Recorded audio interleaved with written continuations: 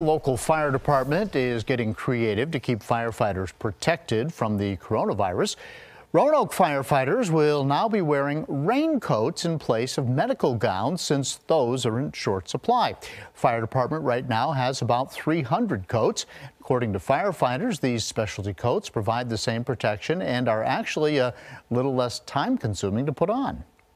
We were able to find a product that allowed us to have something that is reusable, able to be deconned and disinfected. It was cost effective, and we could issue one to each provider.